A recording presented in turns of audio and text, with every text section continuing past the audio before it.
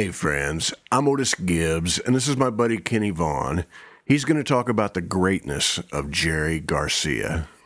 I think that was his peak as a player. You know, his facility at that time was just magnificent. 68, 69, 70, 71, 72, right in there, yeah. All those. It was just. I was just listening to something the other day that was from a European tour. I think it was the '72 tour where they took like 50 people to Europe, and they all had they were still had that acid, you know. Everybody's dosed all the time, you know.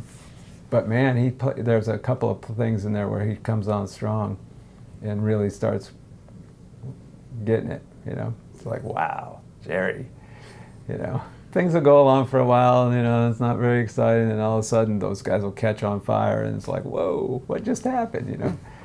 It's so good. Well, I don't know, you know. I mean, he was well developed when, by, you know, 1968, he was really quite good. And I know he practiced a lot. And I've read a lot about those guys. I saw them a lot in the, you know, 68 and 69 and 70, but when it was still Pigpen, you know, the real Grateful Dead. And everybody said that when he would arrive at the venue in the afternoon, he would get his guitar out and he wouldn't stop playing until after the show. He just played all the time. And there's this footage of the first time they went to England. Have you seen that? It's on YouTube. It's their very first time, and they get off. It shows them getting off the plane and walking down the tarmac, down the hallway at Heathrow, and they're clearly in an altered state, and it's really funny, you know. And they go to this record company cocktail party, and then there's some other footage of the gig that they went to play. It's like an outdoor festival, and it's hilarious because, you know, they're high. and there's this one little bit where Mickey Hart and Jerry are in a little trailer behind the stage, you know, and they're being interviewed by this British lady. And Jerry, you know, is playing his guitar, you know, that he's going to play. It's his Gibson SG guitar, and he just keeps playing, you know. And Mickey's sitting down, and he's like got a guitar in his lap, and he's totally not making any sense, you know, but he's having fun.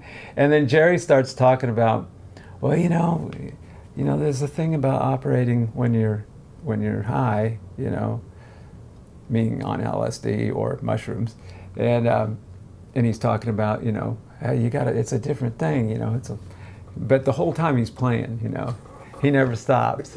You know, there's a band on stage you can hear kind of in the background, you know, but he's just like, and he says some really great stuff, man.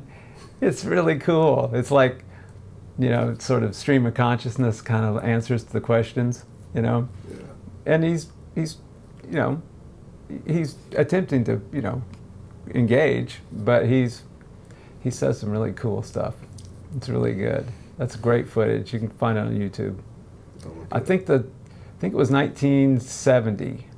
They just went over that was the first time they ever went, and then they came back to do the real tour in '72. I think was when they had that big tour, and took 50 people. Can you imagine? Yeah. Wives and kids, and you know, every time I saw them, there was like people. You know, they had the amps. You know, and the drums in front of the amps, and you know, quite a few amps up there. You know, and there was always, you know, at least, you know, 8 to 15 people, you know, standing back there, leaning on the amps, watching them, you know, hanging out. That, you know, you didn't know what their jobs were. You know, you never. I'm sure some of them were working, you know, and some of them were just there to, who knows why they were there. Yeah. Part of the entourage, you know. He had some kind of wah-wah pedal and some kind of fuzz pedal or something. I don't know, man. I've never really got I met that Steve Parrish guy, and one time his roadie, the guy that was his manager and roadie, through all that, you know, for his whole career. And I didn't really get a chance to zero in on that. I'd love to talk to him about it because I was always curious about, first of all, I know that they rebuilt those twin reverbs that he played through. And I've always tried to figure out what they did, you know? And I said, what did they do to Steve? You know, he said, well, you'd have to contact so-and-so, you know, to ask him about that, you know? But I remember reading one time one of those guys talking about that they opened up the circuit. And I'm like, what does that mean? You know, and I've asked people over the years, and I've never really got down to it because it sounded so fucking good, man. I mean, that tone of the, you know, he was playing through twin heads, right? He had two twins, and then there were two 4x12 cabinets underneath those twins. So there, and each one had 4 JBL speakers. I think that's what it was. I know they were JBL speakers, but I think they were 4x12s. And so he had two twins and four, you know, 8 JBLs, you know, 12-inch speakers. And he got a great tone. I don't really know what the deal with those amps were. They did something to them. Yeah.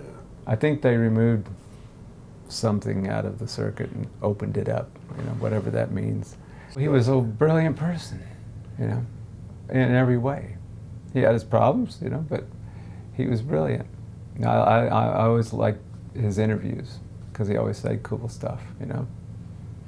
He was very honest, you know, in his music and the way he lived his life, I think. You know, he had some drug problems, I think, you know, some heroin. I don't think he particularly liked being in the position he was in. You know, he couldn't afford to quit the band, and there wasn't much he could do to change the situation, you know. And he had, you know, 3 wives and kids and child support and all that stuff, so what was he going to do, you know? You know, I like all the stuff he did, you know, the other stuff he did, you know, David Grisman and the Jerry Garcia band and all that stuff.